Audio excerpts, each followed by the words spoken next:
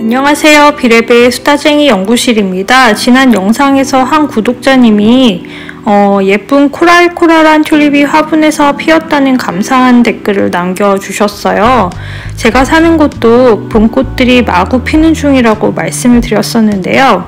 4월 1일 영상을 올리고 그날부터 거짓말처럼 눈이 오기 시작해서 주말까지도 계속 내리더니 지난 화요일까지도 저희 집에는 눈이 쌓여 있었습니다. 한 10cm는 쌓였던 것 같아요. 제가 사는 곳이 눈이 많이 오는 지역이기는 하지만 이렇게 4월에 눈이 많이 온 적은 제가 여기 10년 넘게 사는 동안 정말 처음 본 것 같습니다. 이게 무슨 일인가요? 벌써 몇 년 전부터 해마다 기후 변화 현상이 나타났는데 올해는 또 어떤 이상 기후 현상을 경험하게 될지 벌써부터 조금 걱정이 되네요. 오늘도 역시 미젤로의 니켈 티타늄 옐로우 안료는 PY53을 기본색으로 로만 슈말의 아쿠아리우스 레드 안료는 PR214 색을 조색하도록 하겠습니다.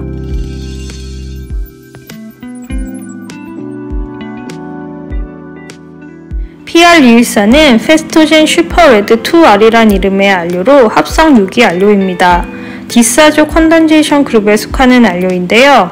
이 안료 그룹은 1951년 스위스 바젤에 위치한 시바 스페셜티 케미컬스의 화학자였던 제이콥 슈미드에 의해 개발되었는데 제이콥 슈미드는 직물을 염색할 때 사용하는 염료 개발을 주로 연구했던 화학자라고 합니다. 그래서인지 디사조 컨덴제이션 그룹 안료는 주로 자동차용 페인트나 플라스틱, 직물의 염료로 사용되기 위해 개발되었는데요. 공정 과정이 좀 복잡하고 까다로워서 가격대가 높은 편이라고 하네요. 보통 직물 염색에 사용되는 안료는 인체에 무해한 경우가 많아서 이 PR214 안료도 역시 직물 염색은 물론 식품이나 장난감을 만들 때도 사용된 색소라고 하는데요.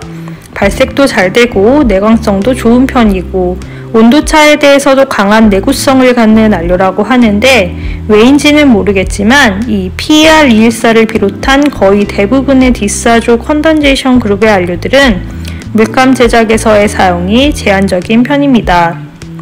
특히 수채물감에서 거의 사용이 안 되는 안료가 많은데요. 사용이 된다고 하더라도 시넬리에에서 옐로우 소피라는 색에 사용하는 PY93 그리고 시민케에서 트랜스페어런트 브라운이라는 색을 만드는 PBR41 등 단 하나의 브랜드에서만 사용되는 안료가 대부분입니다. 오늘 사용하는 PR214의 경우도 얼마 전까지 올드 홀랜드라는 브랜드에서만 쉐베닝 앤 레드 딥이라는 색을 만들 때 사용되다가 로만 슈마르에서도 아쿠아리우스 레드라는 색을 만들 때 이 안료를 사용한다고 하네요.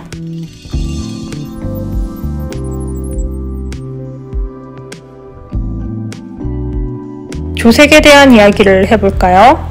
로만 슈말은 폴란드의 물감 브랜드인데 2019년에 런칭된 정말 신생 브랜드입니다. 생긴 지 얼마 안 된 회사이지만 180개나 되는 컬러 라인이 있고 다수의 색을 단일 안료로 만들며 특히 자주 사용되지 않는 안료로 만든 물감이 많아서 개인적으로 흥미있는 브랜드입니다.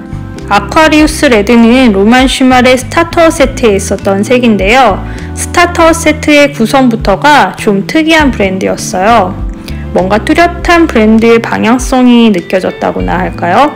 조만간에 이 로만 슈말 스타터 세트에 관한 영상도 준비해 보도록 하겠습니다. 로만 슈말의 아쿠아리우스 레드는 반투명하고 내광성은 최상급은 아니지만 200년까지는 보존이 가능한 색이라고 합니다. PR214로 만들 수 있는 색이 좀 어두운 발색의 레드라서인지 지난번에 페라리 레드와 비교를 하면 좀 더 쿨톤의 기본 빨간색인데요. 예전 영상에서 테일로 사이아닌 계열 파란색 안료를 소개할 때 색의 쿨톤과 웜톤에 관한 이야기를 했었는데 이 페라리 레드와 아쿠아리우스 레드를 비교하면서 기본 빨간색 계열의 쿨톤과 웜톤 그리고 그에 따른 조색이 어떻게 다른지 확인해 볼 수 있었습니다.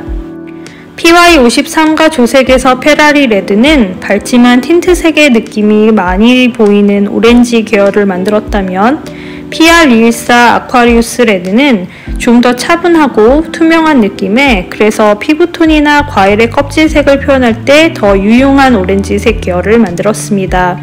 페라리 레드 PR254의 경우 흰색과의 조색에서 발색했을 때보다 건조된 후 더 색이 진해지는 현상을 영상에서 관찰할 수 있는데요.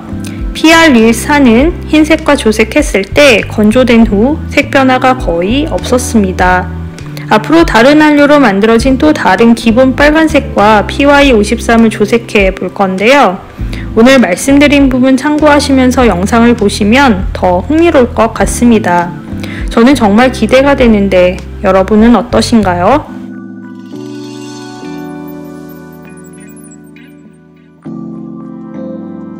오늘은 너무 색 이야기만 했나요? 그래서 이 영상을 올리는 4월 8일에 무슨 일이 있었나 살펴보니까 1950년 러시아의 무용수였던 바슬라프 니진스키의 기일이라고 하고 1973년 같은 날 스페인의 화가 파블로 피카소가 사망한 날이라고도 합니다. 4월 8일에 연관된 두 사람의 이름을 보니까 프랑스의 화가 마리 로랑생이 생각나는데요. 마리 로랑생은 프랑스의 시인 기욤 아폴리네르와 연인사였다고 하는데 이 두 사람을 소개시켜준 사람이 바로 피카소라고 하네요.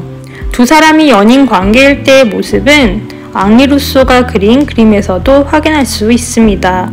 이 두 사람은 5년 정도 연인 사이를 유지하다가 헤어지게 되는데 이 이별에 관해 아폴리네르가 남긴 시가 우리에게는 샹송으로도 유명한 미라보다리입니다. 마리 로랑생은 화가로서의 작업 이외에도 다양한 창작으로 자신의 예술적 재능을 드러냈는데, 예를 들면 프랑스판 이상한 나라의 앨리스 사파를 그려서 테니슨의 오리지널 사파와 비교할 때 환상적인 동화의 특징을 작가 특유의 우울한 감성으로 잘 표현했다는 평을 들었다고 하는데요. 또 발레골스 발레단의 작품인 암사슴들의 무대 미술과 의상을 디자인하기도 했는데, 이 암사슴들의 안무를 맡았던 사람이 니진스키의 여동생 니진스카입니다. 한편 피카소도 발레골스의 의상을 디자인한 적이 있는데 그 중 하나가 파가드라는 작품으로 무려 각본은 장콕도가, 음악은 에릭 사티가 담당했다고 하네요. 이 시절 에피소드에 등장하는 인물들은 모두 어마어마하지요. 피카소와 니진스키의 이름으로 연상된 서로 연관이 있는 듯 없는 듯한 이야기였습니다. 오늘의 PR214 페스토젠 슈퍼레드 2R과 그 밖의 자잘한 이야기가 재미있으셨나요?